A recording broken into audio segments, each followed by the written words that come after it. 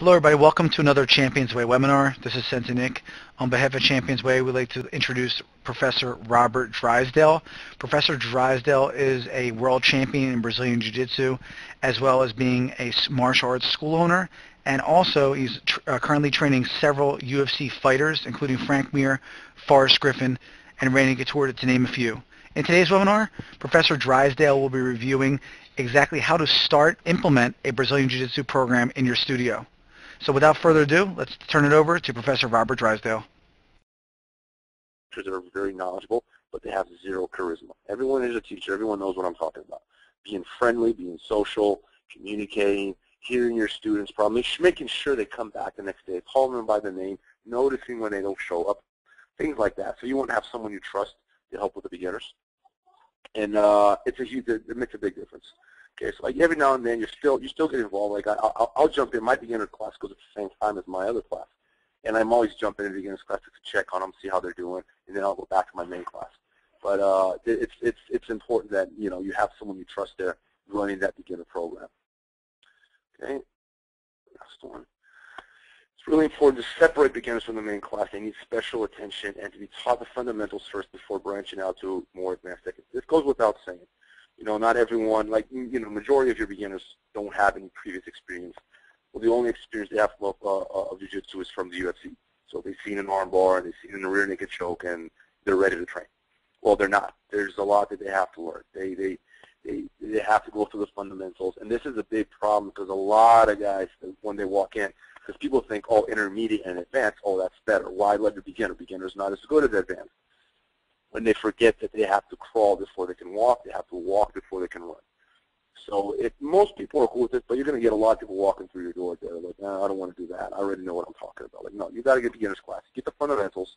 If you're very consistent about it and you pick it up quickly, you might move to the intermediate class a little bit faster. But typically speaking, it takes around 6 months of training before I move them to the intermediate and advanced class. Show the beginners the utmost basics such as concepts of tapping when something hurts, and the safety rules around the gym. Educate the new students of the safe training dynamic of Brazilian Jiu-Jitsu and that you must take care of yourselves and your training partners. Now, a lot of this is common sense, but you never know. When you're talking about a beginner, you don't know what you're going to get. So it might be someone that has never done any martial arts before, doesn't know how to tap. I've made that mistake before. I did not tell a beginner to tap when it hurt. And this guy's getting armbar, he has no idea what's going on. So something as basic as that, like, yeah, you have to teach, hey, you know what, and teach him, don't tap the mats, don't tap yourself, tap your partner, tap your training partner, because if he doesn't see it or doesn't hear it, at least he will feel it. So something like that, as fundamental as it is, a lot of people are completely unaware of it if they've never done any previous training, which is majority of your clientele. So, and of course, like, common sense things like taking care of yourself and your training partners, making sure no one's getting hurt. Most people are cool, but you're always going to get that wild man, that one guy that wants to prove to the whole world that he's the toughest guy in there. And those guys with that attitude, two things.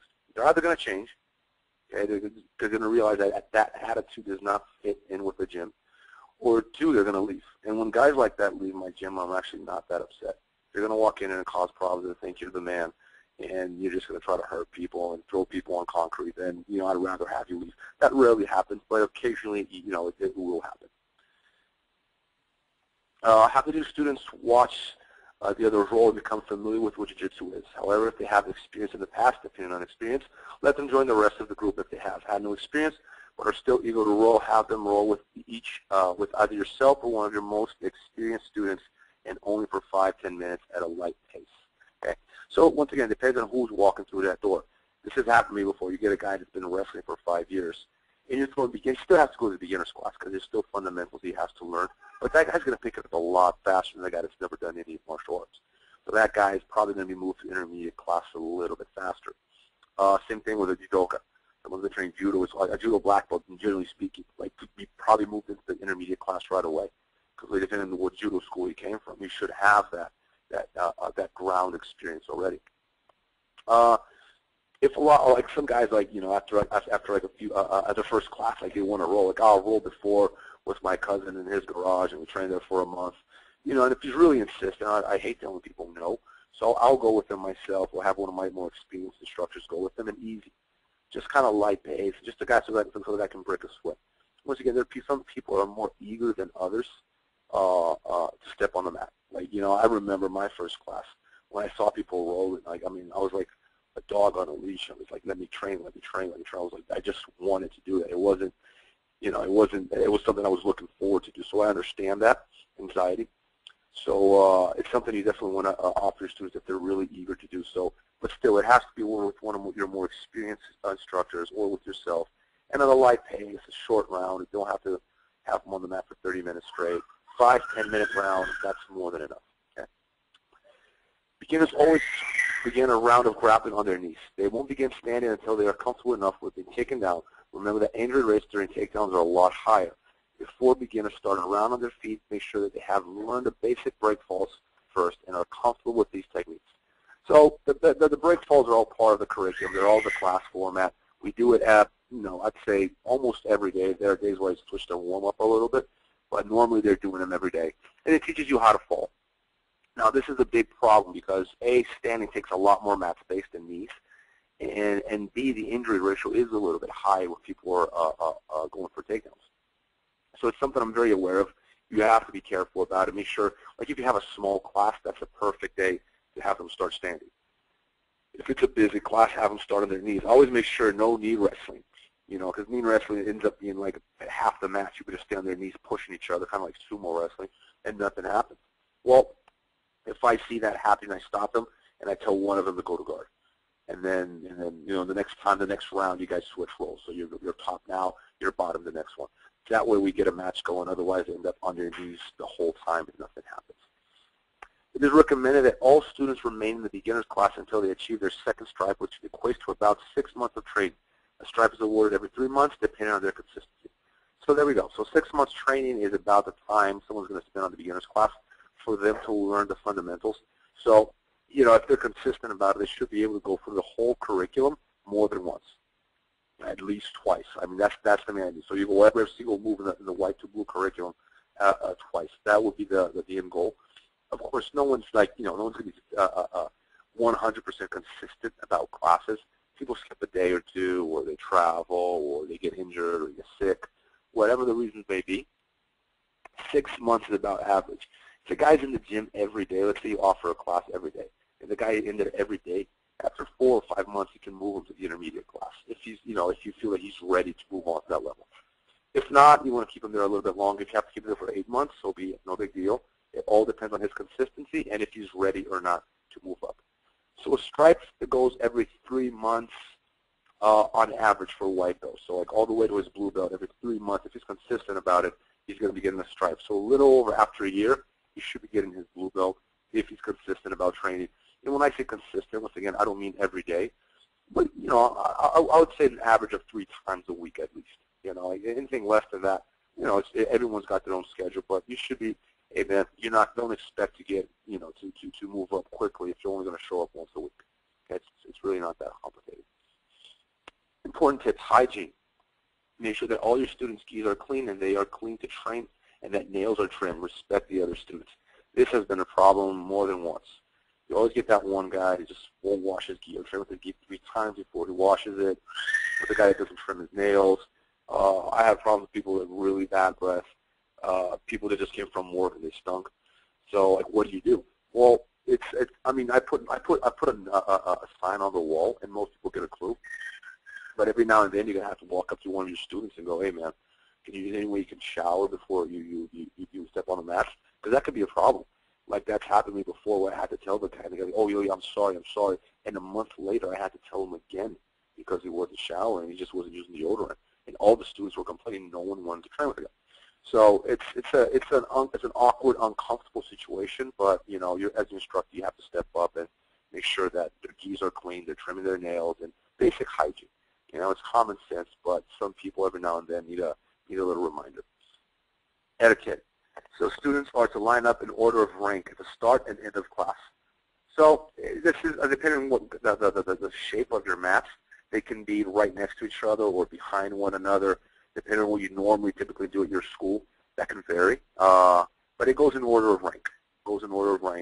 And, you know, we line up, we bow at the end of the class, and at the end, we all go in line and we shake each other's hands one by one all the way to the end of the line. It just marks the beginning and the end of the class. It's pretty fundamental. Most martial arts do it already. You know, if you have a specific way of doing it at your school, it's fine. It's no big deal. I normally have them lined up side by side, just like they are in the picture. That's what I normally do. If the class is really busy, I'll have a second row right in front of them. Students should sit down with legs crossed, kneeling or standing up while listening to instruction as a gesture of respect to the teacher. So every now and then you're going to get that guy that, as you're teaching, he's laying on a mat like he's on the beach or something. Or he's, you know, it's like, it's just disrespectful. It just looks bad. So, like, it's not that big of a deal. Look, you stand up, you sit cross-legged, you're on your knees, or just you can be in a comfortable position. Just don't lay down. You know, just don't. You're not at the beach. Show some respect. So most people are okay with about that, but every now and then you have to remind students of this. Another thing too is very important. A lot of times when your guys will be taking a break during rounds, have them sit on the wall. Make sure they have their legs crossed. I've seen this happen more than once, where they have their legs straight out on the mats, and the other guy gets swept on top of your foot and you hurt your ankle because your legs are extended. Cross your legs, stay as close as possible to the wall, and if possible, even off the mat if you're not training. You know, so it's just basic safety rules. Students are to bow when entering and leaving the mats. Like a lot of, like for example, I deal with a lot of wrestlers, MMA fighters especially, and they're not used to that. They come from a kickboxing or a boxing background or a wrestling background where they don't do this. In jiu-jitsu, is something we've always done. You know, I'm not going to tell you, hey, you can't get on, you know, give me 100 push-ups if you don't bow. I just normally walk up to the guy like, hey, man, you know, we bow before we enter the mat. I know you're not used to it, but just bow before you enter and leave the mat. It's no big deal. People are cool with it. You know, I've never had anyone, you know, disrespect that rule. It's pretty basic. Students must ask for permission to leave and enter mat. This is a sign of respect and important, seeing as the instructor should know where the students are at all times, especially during kids' classes. So you don't enter and don't leave the mats without the teacher's authorization. It's pretty basic. You know, just let them know. Like, I'm going to the toilet, or I need a break. I'm going to grab some water, or you know, I'm late for something. I have to leave the mats. I have to go pick up my kids. Whatever the reason may be, just make sure that the students are letting the instructor aware of it. You are the leader. Behave like one. Set an example on the mats. This goes without saying. You know, if you don't do it, your students won't do it either. You know, if you go in the bathroom without your flip-flops on, you can't expect your students not to do the same thing. So if you want to make sure the mats are clean, you know, do your best to keep the mats clean yourself. This is once again, common sense, goes without saying. Always stick to one theme per week: mount, escape, back attack, sweep, from close guard, so the students are able to remember the series of techniques better and can apply what is taught with more ease. The reason I say this is, you know, when I first started training, a lot of our practice was kind of random. It's like it was armbar, and then it was mount, escape, and then it was back attack all on the same day. You know, I think students, they have a hard time learning if the moves aren't connected, so they should always be in a chain. So, for example, if I'm showing a mount escape, I'm showing one move and if he blocks, I'll go plan B, and if he blocks plan B, I'll go to plan C. And the next day, I'll do something similar, but with a different twist. I'll show a different mount escape. But we're doing mount escape for the whole week, so that by the end of the week, you know, the student, you know, you got to remember that not every student is going to be there every day. You should have at least 3 or 4 different options. And this is how we learn. You're never going to pick up every single move, but there's always going to be that one move that, oh, I really like that. That I can do. That one move that for some reason it's easier for us to download. You know, you see that move, it's like, oh, wow, I love that. I want to get it. So I'm in favor of giving my students as many options as possible and letting them choose which move they like the best, which move they want to use in order to be successful. So like this goes on for a week. Sometimes it goes on for 2 weeks. I've had that happen. You know, like I show like mount escape the whole week, and then by the end of the week they're still not really getting it. I'll give them another week, and that's all we're going to do. We start half the round. So let's say you do 4 or 5 minute rounds every day. At least 2 of those rounds will begin from mount from the mount position. That way, you know, you're forcing your student to work on that situation. So when he is confronted with that situation, it's not new to him. Oh, I've done a whole week on how to escape mount. So it's not something new to him. It's okay to repeat position if students didn't get it. Please be in tune with the students and listen to their feedback. Also encourage the students to speak up if they don't understand something.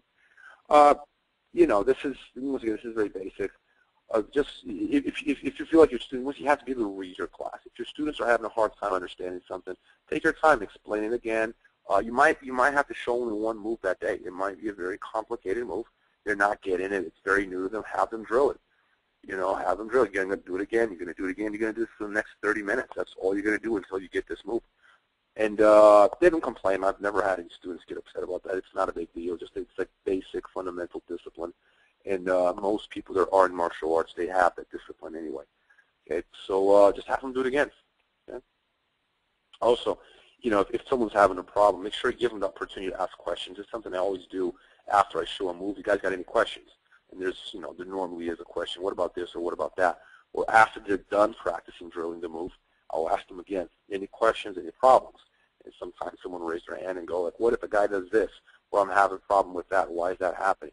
And then you give an answer, and then you're ready to move on. Be attentive to your students. Walk around and correct them. Avoid sitting, talking to people off the mat, using your phone. Give them all the attention they deserve. Pretty basic. It is a problem. Some instructors get distracted. You know, maybe they've taught a lot that day. They had a long day. You know, I've done this before. Everyone's made this mistake before. You're tired, or your energy is just not there.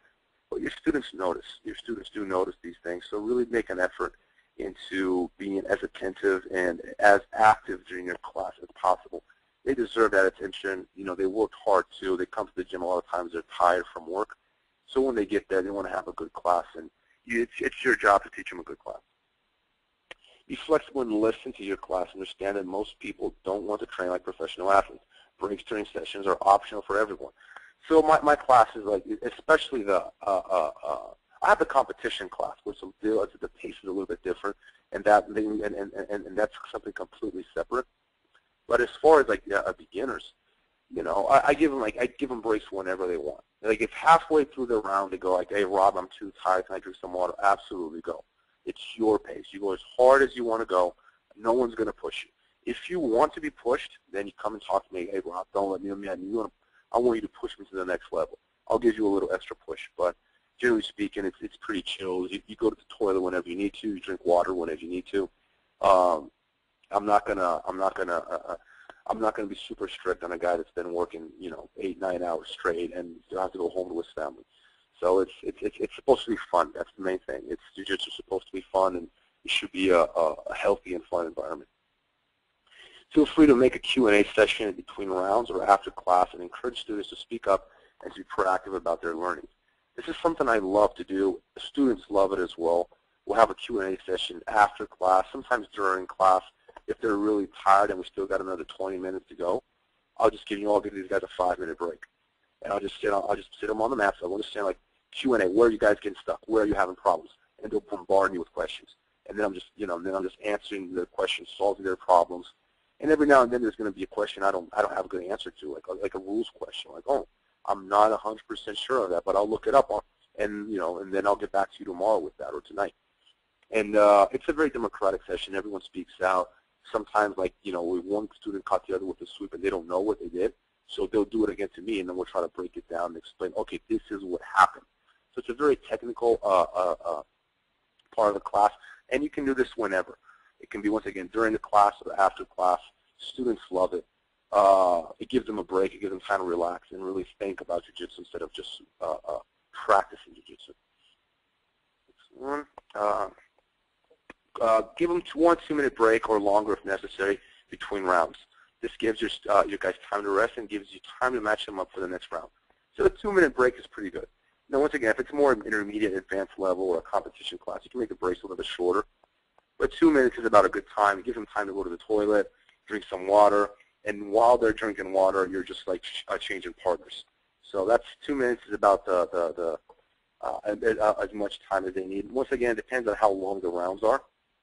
If you're making 10-minute rounds, 2 minutes is, you might want to make it 3 minutes. But most, for beginners, I don't recommend that. Stick to 5-minute rounds, 2-minute breaks, and that seems to work really well.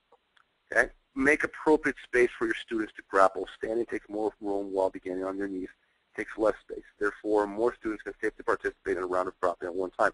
So we've been over this before. Beginners especially, start on their knees. If they are knee resting, just tell them one of the two has to go to guard, or you can always have them start in specific situations like closed guard or half guard or whatever it is that you're working on. But, especially beginners, have them start on their knees. Beginners don't know how to fall. They don't know how to apply takedowns. They're, generally speaking, less, they're kind of clueless about what hurts and what doesn't. And so, you just kind of want to take it easy and don't have them start standing for a little while. Respect age, gender, athletic ability, weight, skill level, match your students up accordingly. So once again, you get that wild man, the guy that's been training for, that guy's been wrestling his whole life and he wants to fight an MMA, very athletic guy. You're not going to put him with a 50-year-old man or with a, with a 12-year-old little girl. So, just basic common sense. And if you have to put that one athletic guy with the other big athletic guy, have them go every single round. If you feel like one of those big guys is going to hurt a member of your class, just have them go with each other. And always tell them to slow down too. So match them up, just reasonably. Excuse me. Be the best that you can be. Constantly seek to improve yourself as an instructor, both as a role model and guide and as a technician. If you're not getting better, you are getting worse. That's my motto. I'm always telling that to my students. I'm always telling myself that. And this, I think, goes for everything in life. Sometimes we get complacent and go like, oh, I'm good enough. It's never good enough. We're always improving. Whatever it is, business, teaching, training, everything. It's a never-ending process. So it's something I'm always telling my students too. If you're not getting better, you're getting worse. So be consistent about it. Strive to improve. Don't ever feel like, don't ever let your students feel like they know enough. There's always going to be that one guy in the gym that beats everyone. He's thinking like, oh, I'm good enough. I'm like, no, it's not good enough, man. You're good at this right here. But there are all these other moves right here that you're not good at. Why don't you work on this stuff? Try to master these other moves now. So it's pretty basic, but I think it's very important to always keep reinforcing that so students don't get complacent. They go like, oh, okay, I'm good enough. I'm beating everyone at the gym, so I'm good enough. No, it's never good enough. And I say this from someone I've been doing jiu-jitsu my whole adult life, and I don't feel like I'm anywhere near a point of mastering the sport of jiu-jitsu. There's so much. There's so much information out there. There's so many different moves, so many different techniques, so many different skills to master. You should always be striving to make yourself better. And once again, not just for jiu-jitsu, as an instructor, as a business person, it's never good enough. Your students can tell when you put your heart and soul into teaching. Every student can tell. If you're slacking, if you're not really there mentally, if you're thinking about, the argument you had with your wife the day before or whatever, your students can tell. So really try to, once you step on the mat, that's sacred ground. That's what it's all about, jiu-jitsu. It's all about training. It's all about improving.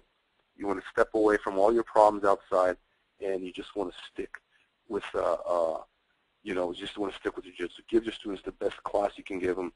And I know it's not always easy, but it's important. And students notice. Students notice. I know this because I can tell one of my instructors teaching class and the other one's teaching class. One has a very high retention ratio, and the other one's a lot lower. And when I watch the two teach classes, the one that has a high retention is like he's 10 times more animated about class. He's very enthusiastic about it, very charismatic. Whereas the other guy is kind of just like, yeah, I just can't wait for this class to be over. So, it tells by the amount of students that are showing up to class how good of an instructor the instructor is. Let me see. Okay. Be the best you can be. Learn each and every student name by heart. Take note of their training consistency, their injuries, their participation in other events such as tournaments. If the students feel like they are part of something, then their training experience will be much more enjoyable, and they will remain a valued and integral member of your school. This is like one thing I'm very adamant about is, just knowing your student by name. It's basic. I think I've said this before, but I'm against a lot of big gyms in Vegas, and I know I have a higher retention rate than any other school because of that. Like when my students get injured, I know of their injuries. And I go and talk to them about it when they come back. Well, sometimes I'll even give them a call. Hey, man, how you doing? Is your knee feeling better? So it's just, you be friends with your students. Even if you have a whole bunch, you should be friends with them. Just develop a relationship with all of them. And then, you know that guy is never going to leave because he knows he's going to be missed. So with a big gym, if you're going to run a gym just like a Gold's Gym, then, if they ever stop training, they have no incentive to go back to the same place because they don't know anyone there. They don't feel like they're missed. So they develop that family environment at your gym, and the guys will always come back. They'll always come back. They'll be loyal to you for life because they know that guy's my friend. That guy cares when I'm injured. He cares when I'm not training. Ask him, how come you've been training? Haven't seen you in a whole week. And then they're like, oh, I was traveling, or I had a lot of work, or I was sick. But they're happy that you noticed that they didn't show up. Word of mouth is the best, cheapest, and most effective way to generate new students. If you stick to the guidelines and make the students feel important and provide the best service possible, that will guarantee a successful referral program. So once again, all marketing is valid. Everything, there's so many different ways you can market your school, but I think we can all agree that word of mouth is the best one. I make it a little incentive for my students. If you sign a friend up, I'll give you a freebie, which is, it's not going to cost the gym a fortune. But, you get another student in there that's going to bring another student, especially kids. Kids bring in kids like crazy. So that's but once again, that's where I put most of my energy into. If I run a successful, for me to run a successful program, I have to develop a family environment at the gym. I have to teach a good class. There has to be consistency about the classes, good techniques. And when everything inside the gym is running smoothly, I just know that people will flock to my gym because my students will be so happy in there that they're going to want every single one of their family members, every single one of their friends, every single one of their classmates to come over and join because they're having so much fun. Okay? So that will be it. If you guys have any questions, you can always email us or give us a call. Email's on the screen, seminars@drysdale.com. And yeah, I think we've got a few minutes here for a Q&A session. So if you guys want to ask any questions, go ahead. Well, thanks so much, Rob. That was awesome. And real quick, we have some questions coming in, and what I'll do is I'll read them back to you, Professor, and then you can just go through them. Also, guys, a couple of really interesting things coming out in the next week. Professor Drysdale is offering his new curriculum as well as affiliate program. So we're going to have more on that. And if you're interested in more on that, you could also send an email to seminars@drysdaljujitsu.com. It's all on the Perfect Mind platform. It's an amazing curriculum and also a licensing program for affiliate schools all over the world. So let's see what we have. A couple questions coming in. All right. So first question, Professor. Actually, this looks like a question for us. Sorry, got on this late. Is it recorded? And that's from RJ LeBaire. RJ, how are you, sir? Yes, this was recorded and it will be emailed out to everybody afterwards. So yes, it was recorded and will be emailed as well. All right, next question. And this is definitely for you, Professor. How many stripes per belt? 4. That's a good question. I've seen schools give 5, but that is very unusual. It goes 4 stripes.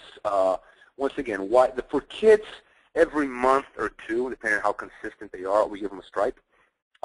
Recently, the belt grading for kids has changed, IBJJF. So it used to go white, yellow, orange, and green. But that's not enough belts for kids, because especially some of these kids start showing they're 5, and they won't be adults until they won't be getting their blue belt, their adult belt, the blue belt, at 16. So that's a long time for a kid. Only get promoted 3 times. So now the belt system goes white to I think it's white and gray, and then gray and yellow, and then yellow and orange, orange and green, and then green. And on top of all that, you have you have 4 stripes per belt. So there's a lot more promotion going on for kids now, which was a huge problem in BJJ. So the Jiu-Jitsu Federation, they changed that recently, just a few months ago. So the official kids grading has changed, and they're getting graded more consistently. As far as adults, the belts haven't changed, and it goes white to blue belt every 3 months. If they're reasonably consistent about their training. And once they get their blue belts and purple belts and brown belts, it goes every 6 months. So they should be, once again, it depends on the consistency. If the guy's in there every day, every 4 months, you can give him a stripe, no big deal. And then, when it comes to blue, purple, and brown, they should be at least 1.5 years in each belt. I mean, I've seen people get promoted sooner, but that's when they're exceptional. It's rare. It doesn't happen very often. But if they're exceptionally talented, they're picking it up so quick, in those cases you can move them up a little bit faster. But generally speaking, I'd say after you get your blue belt, it's 1.5 to 2 years per grading. And then so the striping goes every 5, 6 months, depending on consistency. Excellent. Another question would be here, how much does it cost to get started to work with you as an affiliate? Okay, we're still working the prices. It's something we're still discussing. You want me to take that one for you, Rob? Yeah, I know Nick's probably better answer that question. Go ahead, Nick. Absolutely. Currently, guys, we're going to be offering 2 programs, and the one will be pretty much a basic virtual curriculum. You will not get any type of criticism or feedback. It'll just be like videos that you'll have access to. That's a program that'll be virtual. It's approximately $99 a month. Affiliates are $4.99 a month, and that includes everything. That's the package that, that if you're really interested in becoming a Drysdale affiliate and working with Professor and having him be able to rank your students, getting certified through him, that's the all-in-one. Also, the marketing paraphernalia is included in that. You get the entire library of, like I said, marketing. If you're a member of the ChampionsWay library and you see how we have all the marketing ads and also all this training courses, it's very similar. And then you also have the curriculum: white to blue, blue to purple, purple to brown, and then you also actually get your black belt, and you also be able to use the Drysdale logo for your program. So that's approximately $4.99, and those are the 2 programs we're offering. So we're pretty much we're going to be doing a webinar, probably I'd say the beginning of June. Everything is getting done and finalized the next week or so. We're really excited about it. So if you need any more information about that, you could always send me an email to sensei.nick@championsway.com. Professors are very busy, obviously, all over training people and running his affiliates. So we're going to be helping Professor with that, and we'll be doing a lot of that. So if you have any other questions, you could offer that. You could just send me an email again to sensei.nick@championsway.com, or you could also email seminars@drysdaleijiu-jitsu.com. So we'll have more information about that shortly, and then we're really excited about that as well. Is the virtual program separated by belts? Yes. I'm sorry, guys. Yes, we have the white to blue curriculum. We have a blue to purple curriculum, a purple to brown curriculum, and we have the kids curriculum: white to yellow, yellow to orange, orange to green. I know the belt system has changed, so it goes white to gray, gray to yellow. But there's still, the curriculum is going to be the same. For the white to yellow, is going to be the same as it was as the one from white to gray, and then gray to yellow. It's basically the same as it's like a watered down version of the adult curriculum. It's the adult curriculum, but it's a lot easier because it's for kids. So for adults, I'll be showing a total of, let's say, 90 moves. For kids, we're going to show 30 or 40, and that's in a 1-year period. So it's a lot easier. It's a lot it's sort of like a more mild version of the adult curriculum. And yes, once again, the online curriculum is divided by belts. So you're going to have, for example, when you type in white to blue belt on the search bar, you're going to have all the moves that are required for that curriculum. If you're teaching more advanced guys and you're going to go through the blue to purple curriculum, then you do the same thing, and all the blue to purple moves are going to come up. So they are divided. Once again, as far as the belt requirements, it's not the curriculum. It's less the curriculum. The curriculum offering the basic moves that everyone should learn, but I don't expect everyone to remember every single move because the curriculum is very extensive. So when it comes to grading, I'm asking for a lot less. So for example, from blue to purple, I might show 6 sweeps from closed guard, but when it comes to the belt test, I'm going to ask for 3. So it's not going to be, I don't expect students to remember every single move in the curriculum. That's a lot of moves, but I want to be able to show everything because students will pick out things that they like more than others. So I like to offer them as much information as possible and let them choose which ones they like and which ones they're going to apply to their game because it's different for everyone. You may have a body type that doesn't fit this, that doesn't fit that move, or this is I had too much flexibility for this move, but I can do that one that doesn't require flexibility. So I offer them all the moves, and they're all separate it into different categories: white to blue, blue to purple, and purple to brown. Excellent. And we have time for 2 more questions. So the next question is, the curriculum divided by class or weeks? It's divided by, it goes like this. It goes, for example, you're going to pick a theme for the week. Okay, so the theme is going to be, and this is something that, for example, I reinforce things like guard and passing the guard. We do those 2 things more than others because it's sort of like the middle ground. Like, this is where the battle is mostly fought. So it's the most common situation for you to see someone in a jiu-jitsu match is guard and passing the guard. Those are the 2 most common. So I put more energy into that.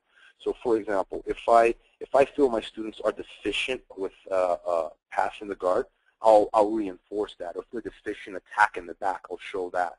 So you have to kind of read your class. So although you're spending a lot of time passing guard and playing guard, you have to read your class and know where are their difficulties. So they're getting stuck in full mount all the time. Like every time I have a Q&A session, I'm being bombarded with questions like, how to escape mount, how to escape mount. So you know what? Next week, this is what we're going to do. We're going to have mount escape all week. So that's kind of how I base my classes, depending on the needs of my students. That being said, you should cover everything. You should cover every single situation. They're all in the curriculum.